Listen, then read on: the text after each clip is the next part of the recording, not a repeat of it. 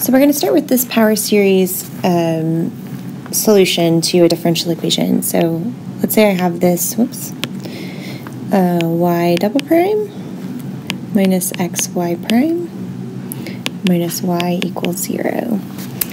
And so in order to solve this differential equation, I'm going to start by assuming that my y, my function y, can be written as in the form of a power series. So we'll kind of do this over to the side. So we're going to assume that y can be written of the form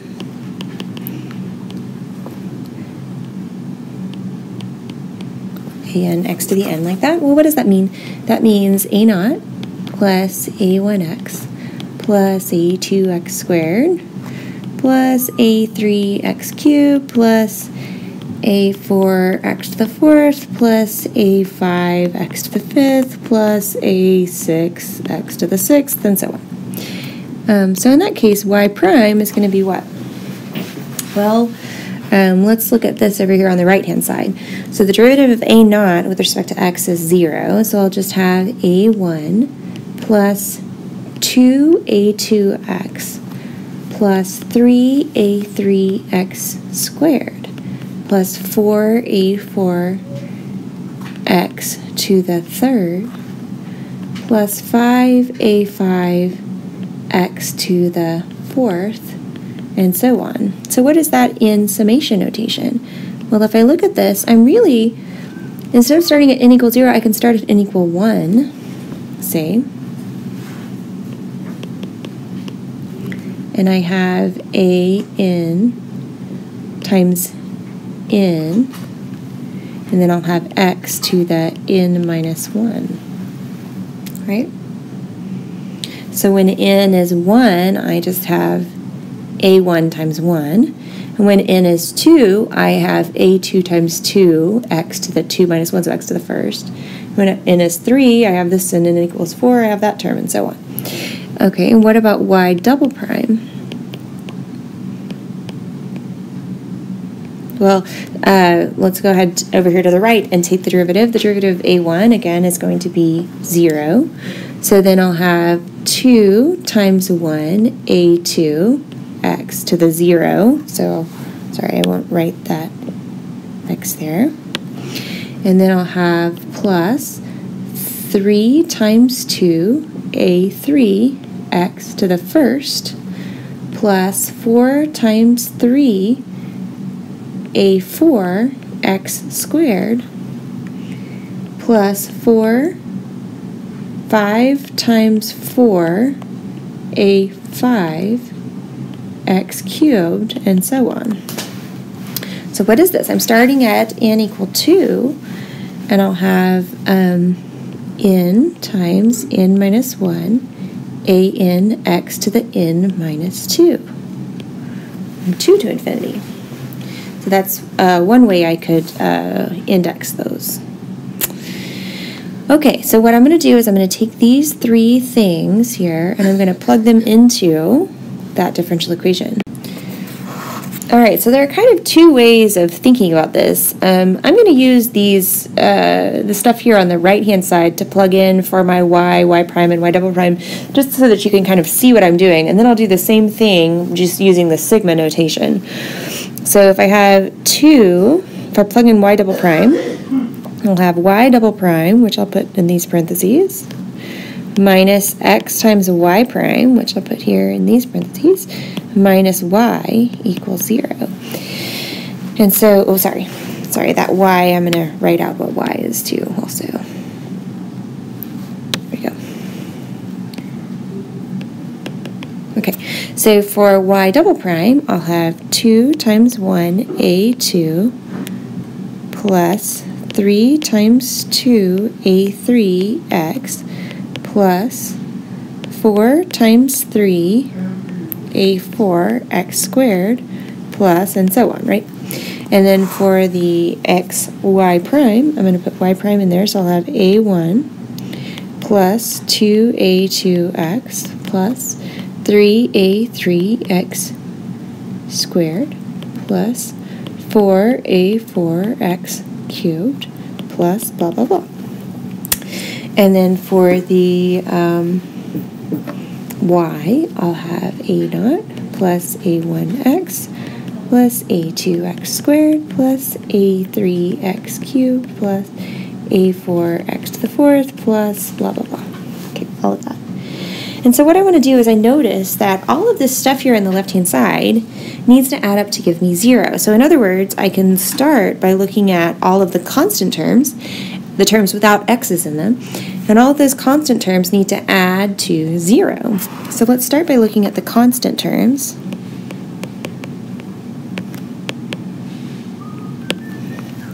So if I look at the constant terms, I get 2a2. And now if I look here, there are no constant terms here because everything's multiplied by x, right? And then I look over here and I have a constant term a naught. So 2a2 minus a naught needs to be equal to 0. And that's all the coefficients of the constant terms, the terms without an x in them. So what I get from that is I get that a2 is equal to 1/2 a naught. Okay. And then now I can look at the x terms and compare the coefficients there. So for the x terms, I have 3 times 2a3 in that one. And then for this one, I have minus a1. And then also I have another minus a1. So if that equals 0, then that tells me that a3 can be written as 2a1 divided by 3 times 2. Okay. And then, let me clean up this here. Okay. And then I can look at the x squared terms. And if I look at those, I see, okay, so of the x squared term, so I've used that one, I've used that one, I've used that one, I've used that one, and that one. Okay, so I'm at the x squared term. So I'll have 4 times 3, a4, that's times x squared, and then I'll have minus 2a2,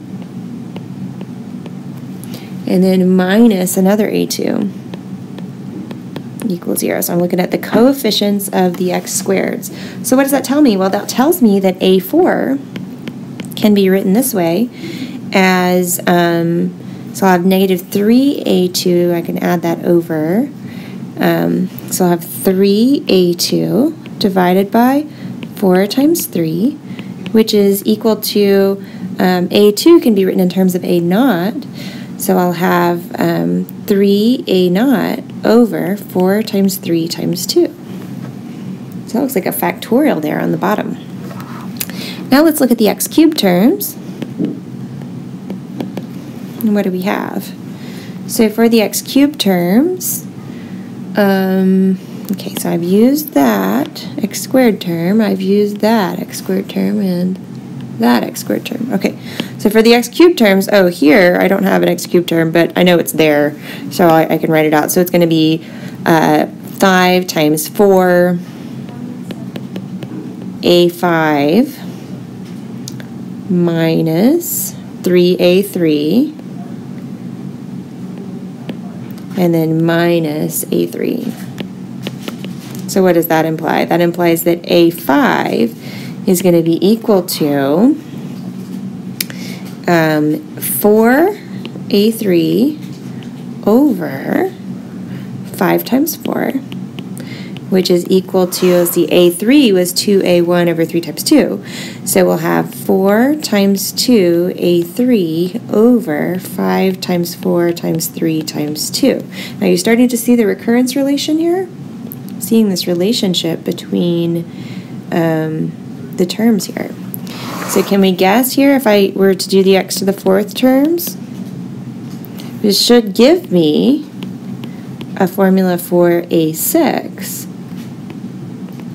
So I can think about what I've seen previously for the other even ones. It looks like the even ones, end up, oops, that's A1. Sorry, that's an A1 there. Let me erase that. Ooh, okay. A1. There we go.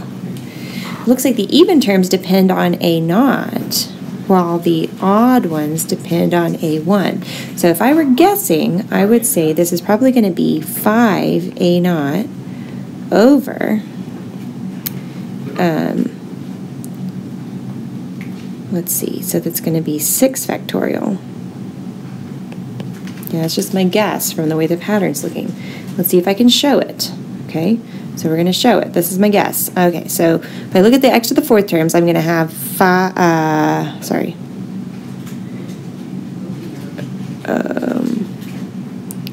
so I'm going to have 6 times 5, A6, minus 4A4, minus A4 equals 0. And so that gives me that A6 is going to be equal to 5A4 over 6 times 5. Well, what is A4? A4 is 3A0. Ooh, I'm missing something here. So I'll have 5 times 3A0 over 6 times 5 times 4 times 3 times 2. Right, so I missed something there when I was doing my guess. It's not just a 5A0. It actually ends up being 5 times 3A0. So it looks like I have these odd numbers showing up multiplied as products on the top, and then I have a 6 factorial on the bottom. Okay, so we got that fixed. So I'll erase that. Okay. And so then if I looked at the x to the 5th terms, I'll see what's going on for A7. I think you can probably already tell what's it going to be. Well, A7 is going to be one of these odd ones, so I'll have 6 times 4 times 2A1 over 7 factorial. And then A8 is going to be, okay, is going to be one of the even ones. So I'll have odd numbers multiplied together on top. So 7 times 5 times 3A0 over 8 factorial. And so you can start to kind of see what's going to happen here. And so you can see it kind of breaks into 2 groups here. The ones that have the A0 in them, and the ones that have the A1 in them. And so these end up being our 2 solutions. And that makes sense because we know we have a second order differential equation. And so we should have 2 linearly independent solutions that are going to span our solution space. And so if we write up what those solutions are, we can write up that our solutions are, I'm going to write, I don't know, you want to write y not and y1, I don't know, or y1 and y2. We can write y1 and y2, that's fine. So let's say y1 is going to be the even ones, right? So y1 is going to be A0 plus A2x squared plus A4x to the 4th plus A6 x to the 6th, and so on. And so what is that? Well, that is A0 plus A2 is A0 over 2 plus A4 is 3 A0 over 4 factorial plus A6 is 5 times 3 A0 over 6 factorial. Oh, sorry, I left my x's out. X to the 4th, x to the 6th. And so that's the first 4 terms there. I can keep going if I want to. So A8 is going to be 7 times 5 times 3 A0 over 8 factorial, x to the 8th, and so on. Okay, so that's my y1. That's my first solution. Oh, It's not writing y1 here. That's my y1. And so for y2, I'm going to use the odd powers. That's my y1. So for y2, I'm going to use the odd powers here, okay? So I'm going to use, it's going to be a1 plus a3x cubed plus a5x to the 5th plus a7x to the 7th, and so on, right? So that's the first 4 terms there. Now let's put in what a3, a5, and a7 are in terms of a1. So I'll have y2 is going to, oh, sorry, it's a1x. So we'll have a1x plus, what's a3? a3 is 2a1 over 3 factorial x cubed plus, what's a5? a5 is 4 times 2, a1 over 5 factorial x to the 5th plus, what is a7? It's 6 times 4 times 2, a1 over 7 factorial x to the 7th, and so on. Okay, so these are our 2 linearly independent, well, we haven't proven yet that they're linearly independent. So this one uses the even powers, my y1, and my y2 here uses the odd powers. Now it kind of looks like we have a sine and cosine thing going on here. So probably, now it's not exactly sine or cosine because we have these extra like 3s and 5s and 7s and even and odd powers showing up in the top and bottom. But it's probably like a hyperbolic cosine or something. I tried to look up the